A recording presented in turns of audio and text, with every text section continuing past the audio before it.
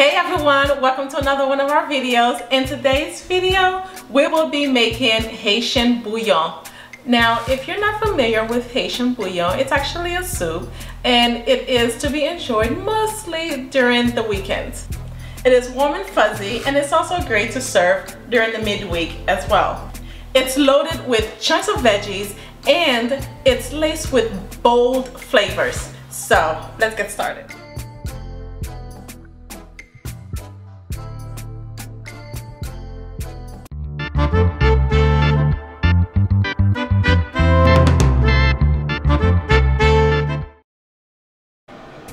Okay guys, so to begin, you want to start off with your meat, and for this we are using the beef chuck tender roast cut. So we are going to clean it. You're going to remove all of the membranes and all the fat from it.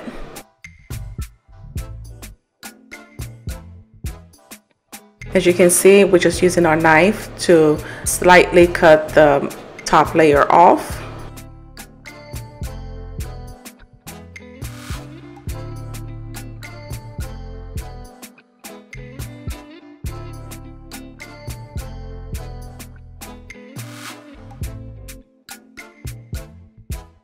And once you're done, you're going to cut it into cubes. Now, just be mindful that the meat will shrink as it cooks, so it's best that you cut them into big cubes. That way, when you prepare your soup, you'll have nice chunk meat in there. And guys, just because we are using meat, it doesn't mean that you cannot make this vegan. All you have to do is just remove the meat, and the rest of the ingredients are pretty much vegan friendly. So after you cut your meat and wash your meat thoroughly, okay, we use vinegar to wash our meat. We have a full step-by-step guide on our Haitian chicken stew recipe where we show you exactly how we wash our meat. Next, go ahead and marinate it with the Haitian Epis, and you want your meat to marinate for a minimum of 30 minutes. It is best to do it overnight. This is all depending on your time.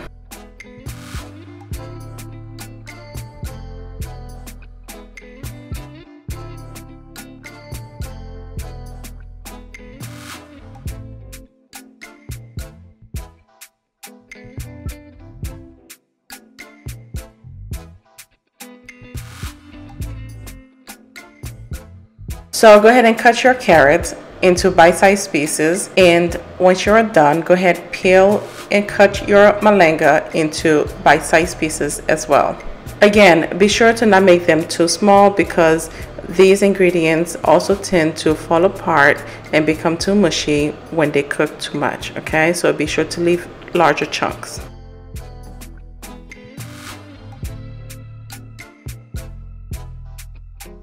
And also guys, we have the full recipe for this Haitian bouillon on our website at savorythoughts.com.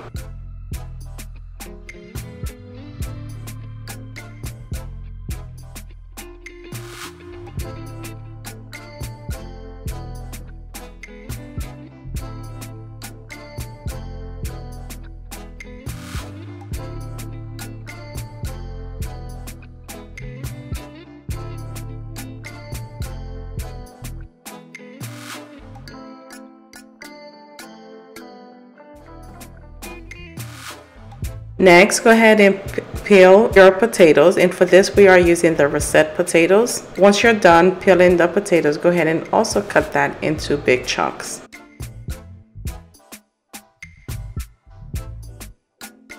Once you're done, set it aside.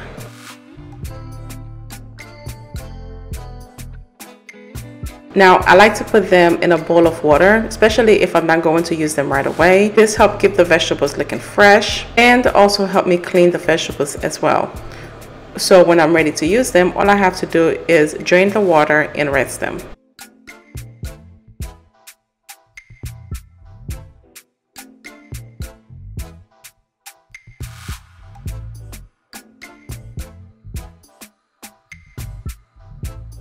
And now you'll be doing the same thing with your onions as well.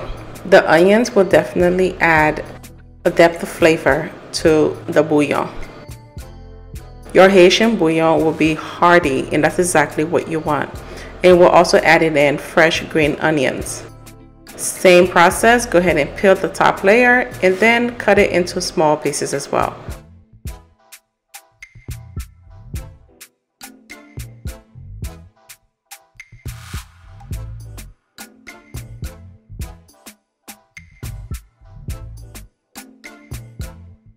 Now when it comes to your parsley, you do not have to cut that into small chunks. Just go ahead and remove the stems and set it aside.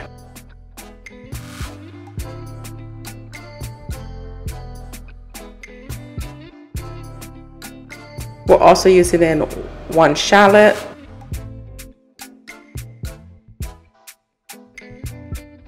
This also helps to amplify the flavors as well. Set that aside in a colander so you can wash it before you use it. And afterwards, we are preparing our spinach. Now you do want your spinach to be cut in small chunks, especially like we get our spinach from the Amish market, so they tend to be a little bit larger than the normal ones. So if you're using baby spinach, that's perfectly fine. You do not need to cut that up, but if you're using the larger pieces, then go ahead and cut that as well. Wash it and set it aside because we will be using that later on. So to begin, you want a large stock pot filled with oil, and for this we are using a 1/2 cup of canola oil. And you're going to transfer your marinated meat. Now as you notice, for this all we did was just use the Haitian Epis to season the meat. Transfer everything into the stock pot. Once the oil has heated, cover it and allow it to cook.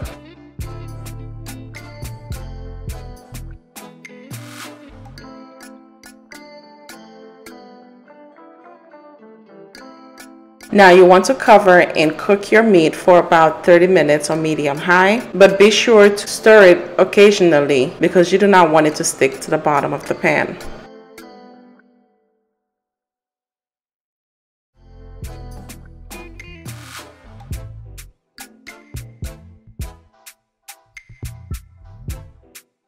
Now when the meat starts to stick to the bottom, completely sticks to the bottom and the liquid has reduced some, so then that's when you're going to deglaze it with about 1 cup of water. Cover it and continue cooking for 10 minutes and continue to stir it a couple times.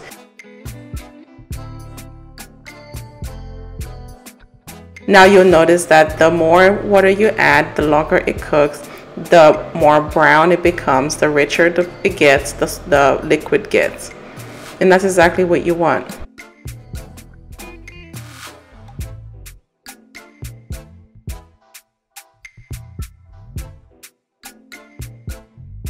Check the meat for doneness. You do not want your meat to be too soft, and at the same time you don't want it to be too tough. Once the meat is done, go ahead and remove that as well as the liquid. Now do not throw away the liquid because you will be using the liquid to finish off the Haitian bouillon.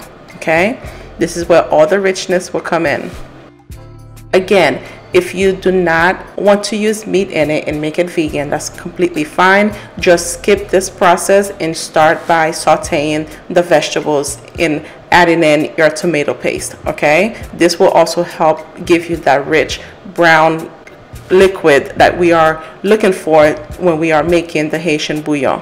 So it is completely optional, and you do not have to use beef for this as well. You can also make it with chicken. So you do have some options, guys, okay?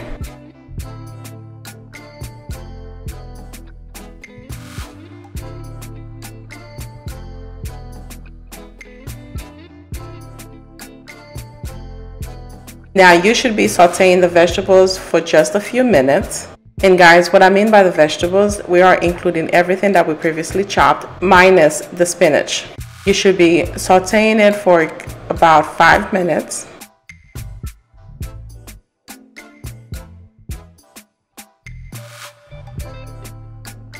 And once you're done, go ahead and add in the meat. Continue stirring to mix well.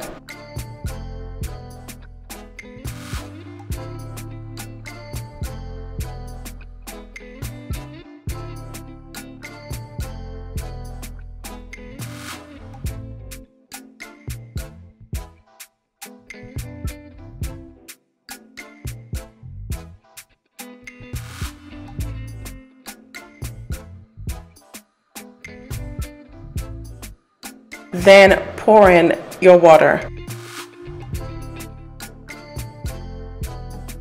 So once you're done pouring the water, this is about 10 cups of water. We added 10 cups of water in. We're also adding in cloves, and we're also adding in lemon juice. Now remember, Haitian recipes, Haitian cuisine always include some sort of acidic flavor. So this is where the lemon juice will come in.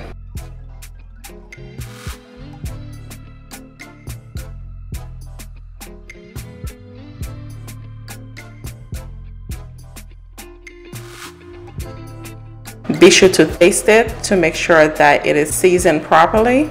So you will be adding salt to taste. But for our recipe, we added about 1 tablespoon of salt. And just before the liquid starts to boil, this is when you add in the spinach. Once you add in the spinach, go ahead and stir it well, cover it, and allow that to cook on medium-low heat. Next, this is completely optional. This is the dumplings. Again, we have a full recipe on the dumplings at savorythoughts.com where I show you step by step on how to make these.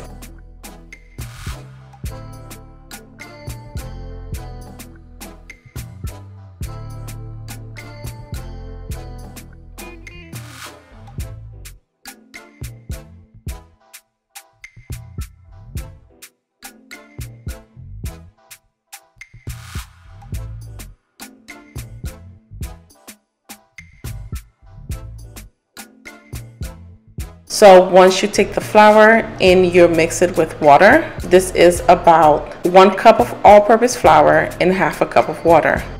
Once you mix it well, it should be semi-wet and semi-dry, so just in between. So you take a piece, you do not want it to be too big, and you roll it into a small log, and once you're done, go ahead and add it to the bouillon. And also guys, when you're making Haitian bouillon, depending on the cook's preference, you can also add in green plantains.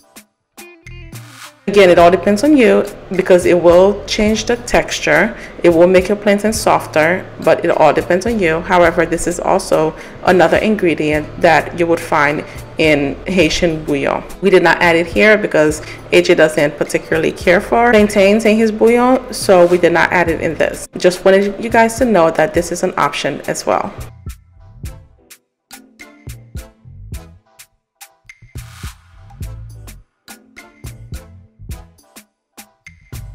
And guys, we would love for you to subscribe and join our community. We share Haitian recipes as well as food from around the world. We would love for you to cook with us. Okay, so please don't forget to subscribe and hit the notification bell so you don't miss out on when we post new videos.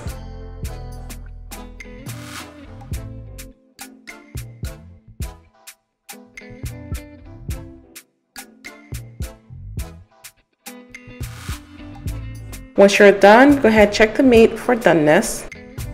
Now it should be soft enough when you bite into it, you should not have any problems.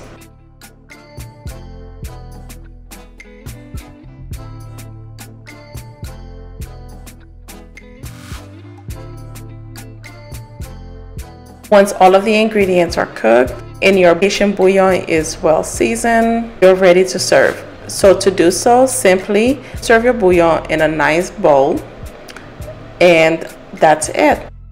Guys, we have the full recipe on our website at savorythoughts.com, where we also included step-by-step photo guide to help you make this Haitian bouillon with ease. See you on the next video. Cheers.